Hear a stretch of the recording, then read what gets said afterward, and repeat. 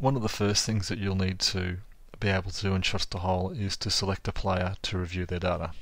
You can do this from either the Home tab or also the Coach tab. It works the same way. Select the player that you'd like and click Review, or if you have a bigger list of players, which in time is very possible, you can type in anything to do with their name here. So I'm just going to put in 4 for this case for Demo 4 player. And when I click Review, you'll notice that this band of yellow comes up telling me that I'm looking at Demo 4 player. I can change the player by clicking here, or also by clicking on the player's name. And that can be done from any of the navigation areas within Shots to Hole. Also from this yellow area, at any time if you'd like to make a note on the player, you can do so by clicking here.